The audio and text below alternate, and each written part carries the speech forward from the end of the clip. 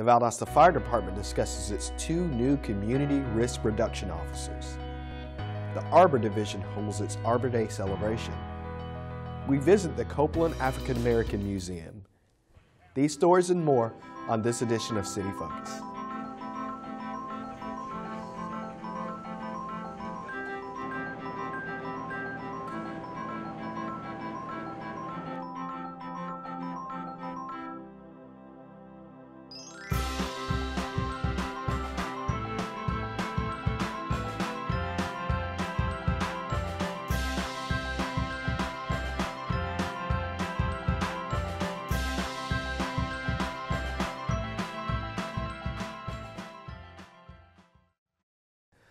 Welcome to City Focus. I'm Marcus McConico, the media coordinator for the City of Valdosta. This is the 3rd episode of City Focus in 2021. City Focus is your source for what's happening within your government. Here are the most important topics that are happening in the city.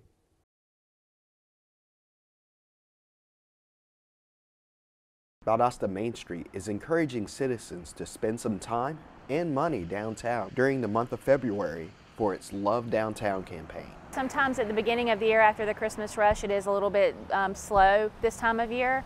And so, just to remind people to come downtown and shop local when we're fighting the big box stores, especially around Valentine's Day, I think it's a big win for them. You can come downtown, buy your sweetheart a Valentine's present, take them out to dinner.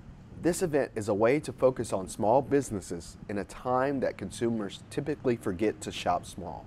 Visitors are given a chance to win downtown dollars for each $25 they spend during the month.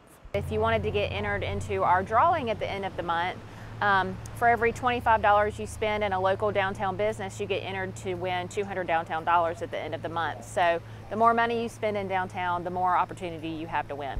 For more information, contact Valdosta Main Street.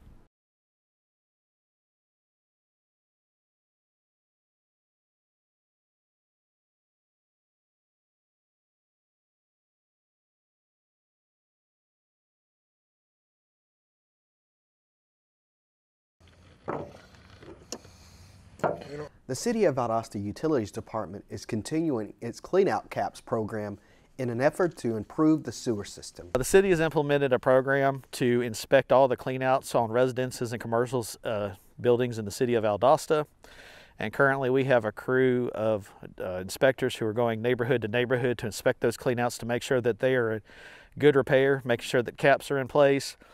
The cleanouts themselves are not damaged, because we're trying to prevent infiltration and inflow into the system, as well as trash and debris getting into people's personal system.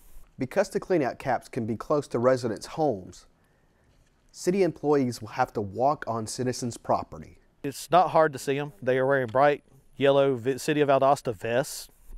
They also have identification badges, but if you see them in the yard, unlike a meter reader who stays in the easement to check the meters, these guys are going to have to get up in the yard. They're going to get up close to houses. Some sewer cleanouts are in the easement. A lot of them are on the property side, up by the house, in the backyard, beside the house. Just depends on when the house was built. We'll make all reasonable effort to make contact with the homeowner before they even enter an empty backyard.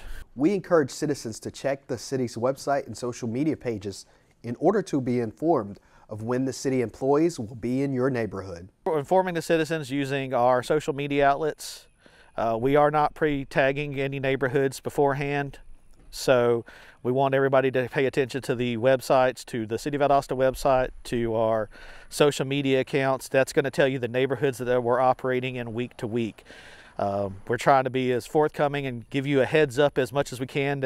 For more information, visit valdostacity.com.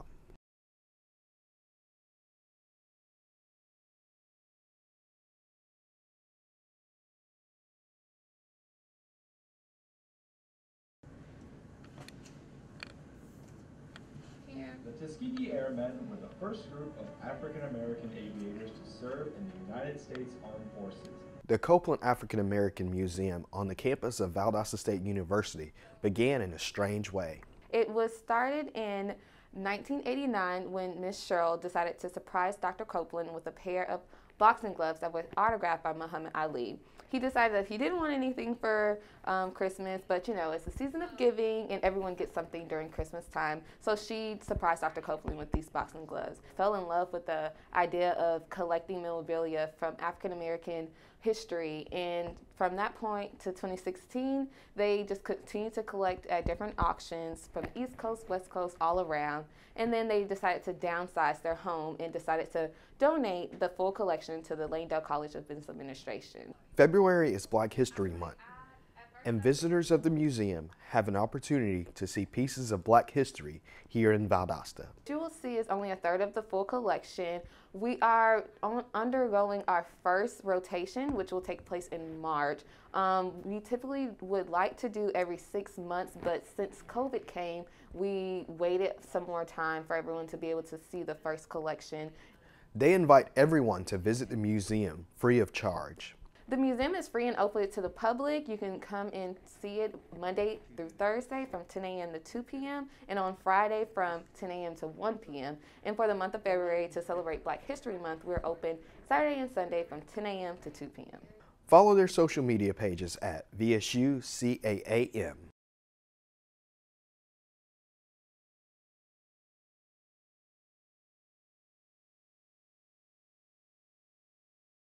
January was a busy month for the Permits and Inspections Division. There were nearly twice as many building permits purchased compared to the same month in 2020. We had 64 new residential home permits bought, and in January of 2020, compared to that, we had 38 new residential home permits bought. Despite COVID-19, building is strong in the area, which means good things for the local economy. 2021 is, like I said, starting in January is looking pretty good, especially for new residential permits, new homes. We are looking, as far as permits, looking really good. A lot of permits are being bought. Plans being submitted for stuff to going on. A lot of it is remodeling. We're finding a lot of remodel jobs happening. And many of those that are building are people coming to the area. We're getting some out-of-state folks coming in here, and they're getting out of the big cities and coming to the smaller areas where it ain't so full. We have a lot of that going on. There's been a few businesses that have hired Hourglass. You know, that's 150 folks they hired out there. So, I mean, there's jobs coming in the area. For more information, contact Permits and Inspections at 229-259-3506.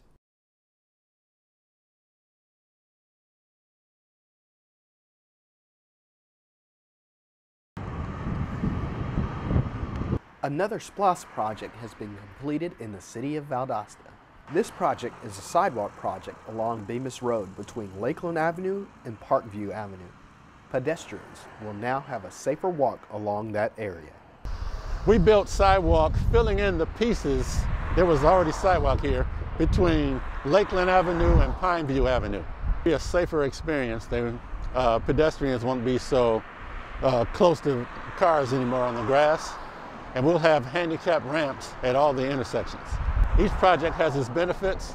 This project has been asked for about 2 or 3 years, and now it was programmed on SPLOST, and it was, we're hearing citizens are very grateful for it. For more information, contact engineering.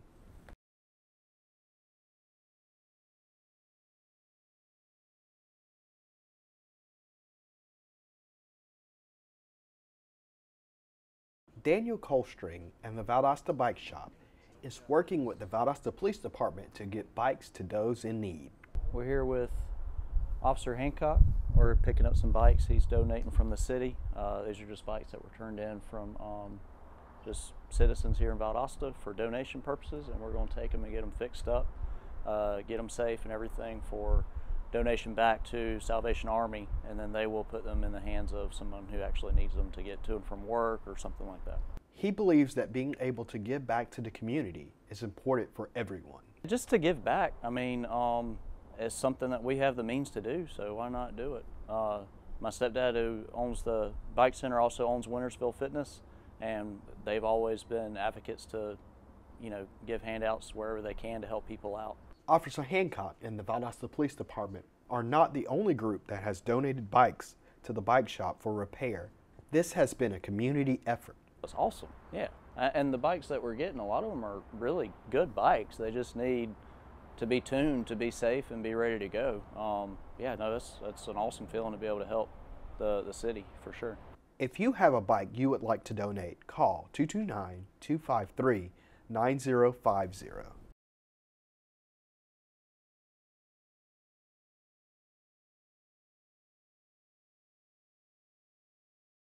The Valdosta Fire Department is adding 2 new positions to the department.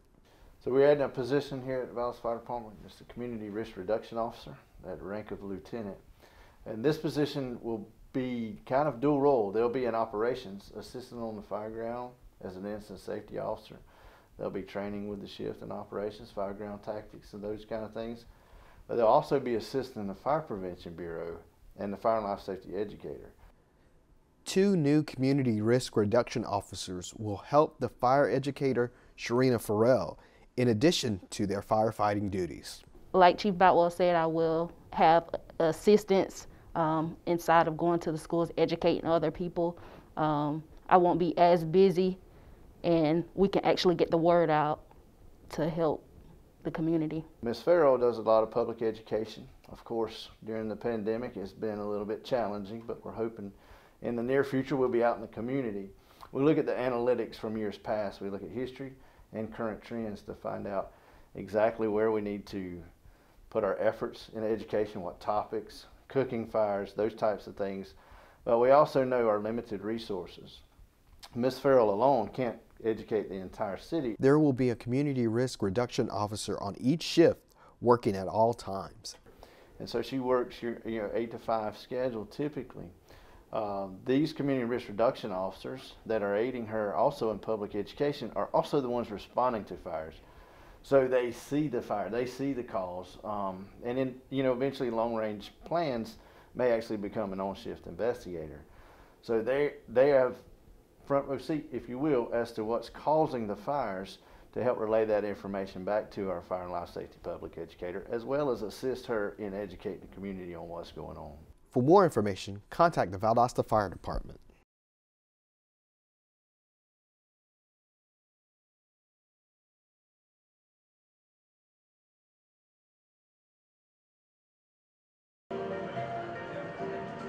Detective Heather Turner was named Rotary Officer of the Year for the Valdosta Police Department. Turner was recognized for her work as the department's juvenile detective. She works tirelessly for the victims she comes in contact with. She always puts her victims first. Turner received the award at a luncheon hosted at the Rainwater Conference Center. Also receiving awards at the event were Hank Davis of the Georgia State Patrol and Justin Tucker of the Lowndes County Sheriff's Office. We congratulate all of them and thank them for their service to our community.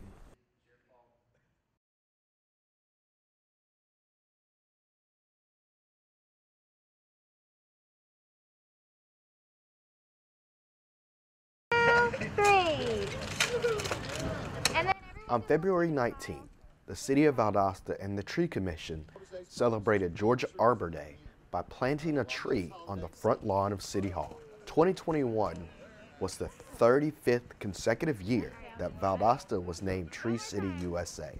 Along with the new tree in front of City Hall, Alpha Alpha Thai Sorority also helped plant a new tree on Valley Street in downtown earlier in the week. These new trees are just a small portion of what the city and the Tree Commission do in order to take care of the urban forest in Valdosta. We thank the Arbor Division and the Tree Commission for all they do in taking care of Valdosta's beautiful urban forest.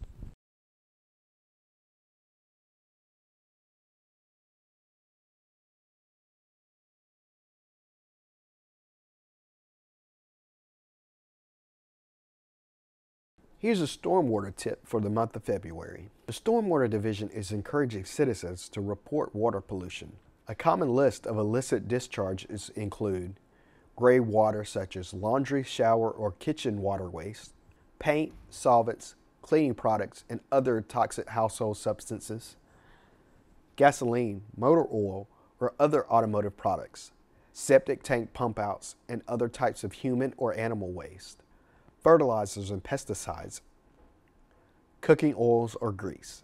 Here are some indications of illicit discharge: an unnatural color in the water, oil sheen floating on the water, floatables such as toilet paper or suds, a bad odor, dead fish or other aquatic creatures. To report an illicit discharge, call the Stormwater Division at 229-259-3530.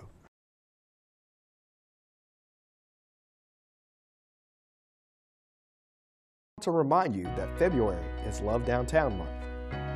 For every $25 you spend during the month of February, you are placed in a drawing for $250 downtown dollars. We hope everyone enjoys their time in downtown Valdosta. This concludes another edition of City Focus. Be sure to visit our website, valdostacity.com. Like us on Facebook, Valdosta City Without Limits. Also like our Valdosta Youth Council page. Follow us on Twitter at City of Valdosta, and subscribe to our YouTube channel, Metro 17 Valdosta, to watch City Focus on demand. Thanks for watching. We'll see you next time here on City Focus.